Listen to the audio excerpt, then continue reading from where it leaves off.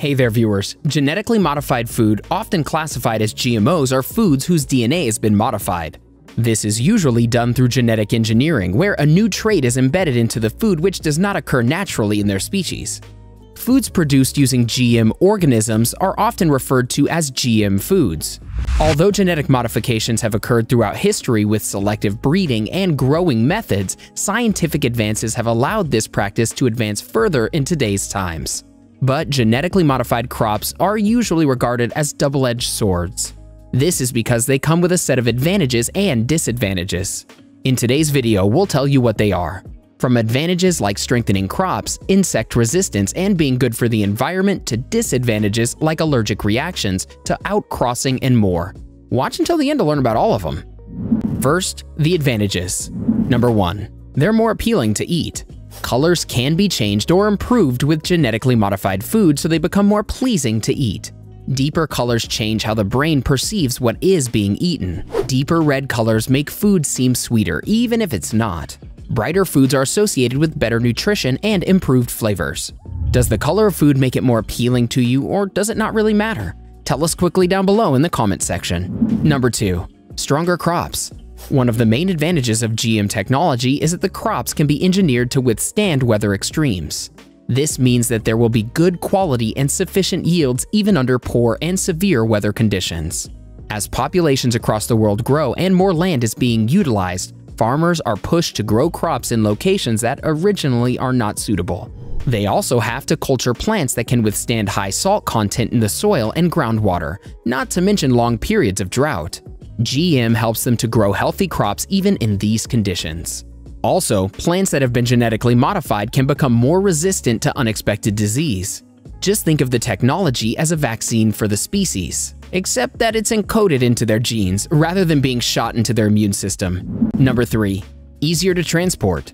Because GMOs have prolonged shelf life, it's easier to transport them greater distances.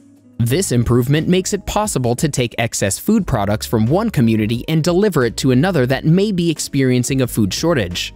GMO food gives us the opportunity to limit food waste, especially in the developing world, so that hunger can be reduced and potentially eliminated. Number 4. They are cheaper. GMO crops are bred to grow efficiently. This means that farmers can produce the same amount of food using less land, less water, and fewer pesticides than conventional crops. Because they can save on resources, food producers can also charge lower prices for the GMO foods. In some cases, the cost of food like corn, beets, and soybeans may be cut by 15 to 30%. Number 5. Insect resistance. Some GMO foods have been modified to make them more resistant to insects and other pests. Toxic bacteria which is safe for human use can be added to crops to make them repel insects. This means the amount of pesticide chemicals used on the plants are reduced, so their exposure to dangerous pesticides are also reduced. Number 6. Improved nutritional content. Genetic modifications do more than add pest resistance. The nutritional content of crops can be altered as well, providing a denser nutritional profile than what previous generations were able to enjoy. This means people in the future could gain the same nutrition from eating lesser amounts of food. For example, rice can be genetically modified to produce high levels of vitamin A. This can help reduce global vitamin deficiencies. Number 7. New products. New kinds of crops are being developed to be grown at extreme climates, such as those present in dry or freezing environments. As an example, scientists have developed a new type of tomato that grows in salty soil. Another good discovery in genetic engineering is the exclusion of the gene responsible for caffeine in coffee beans, creating a decaffeinated coffee bean. The best part is that these can be grown naturally. Number 8. Decrease in global warming. Using GM, more plants and crops can be grown in more areas, including those that were previously unsuitable for farming. This has led to an increase in oxygen levels in the environment, decreased the proportion of carbon dioxide, and in turn reduced global warming. In fact, a study found that genetically modified crops have made a significant contribution to reducing greenhouse gas emissions by over 10 million tons.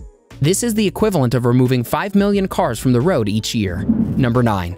Medical benefits. Through a process called farming, it is possible to produce certain proteins and vaccines, along with other pharmaceutical goods thanks to the use of genetic modifications. This practice offers cheaper methods of improving personal health and could change how certain medications are provided to patients in the future. Imagine being able to eat your tetanus booster with dinner instead of receiving a shot in the arm. That's the future of this technology. Number 10. Lesser use of pesticides and herbicides. Herbicides and pesticides create certain hazards on croplands that can eventually make the soil unusable. Farmers growing genetically modified foods do not need to use these products as often. This allows the soil to recover its nutrient base over time. Because of the genetic resistance being in the plant itself, the farmer still achieves a predictable yield at the same time. It also leads to less crops being destroyed, which allows for a better yield for the farmer. Number 11. Good for the environment.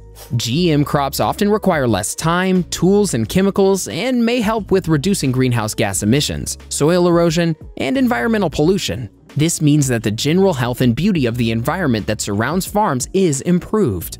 This contributes to the preservation of better water and air quality, which can also indirectly benefit everyone's well-being. Now, let's move on to the disadvantages of genetically modified foods. Number 1. Allergic reactions. In humans, the number one most common side effect of eating GM foods is allergic reaction. This happens when certain allergens present in the GM crop enters the body and stimulates an immune response. Genetically modified foods are created by inserting foreign genes into an organism. This process is considered to have adverse effects on humans because these inserted genes may carry along with them specific allergens that trigger such an immune response. In addition, there's also the fear that new allergens could happen because of the mixing of the genes from two organisms. And because some inserted genes come from bacteria and viruses, the possibility of transfer of disease is there as well. Number 2. May produce superbugs. When pesticides are applied, a small number of pests usually tend to survive. So, the following generation becomes resilient to the chemical, meaning either more pesticides are required or a stronger one. With the stronger chemical, the insects become even more resilient. This eventually leads to the growth of superbugs that decrease food provisions. Bugs can be very pesty, not just on crops, but inside your house and your garden as well. You can learn how to get rid of them by watching 8 sure ways to permanently get rid of your fruit flies. Now back to the pros and cons of genetically modified food. Number 3. Antibiotic resistance. There is concern that genetic modification, which can boost a crop's resistance to disease or make it more tolerant to herbicides, could affect people's ability to defend against illness. There is a small chance that the genes in the food could transfer to the body or bacteria in the gut. Some GMO plants contain genes that make them resistant to certain antibiotics. This resistance could pass on to humans. People around the world are becoming increasingly resistant to antibiotics and GMO foods that could be contributing to this crisis. Number 4. Outcrossing. Outcrossing refers to the risk of GMO genes mixing with those of conventional crops.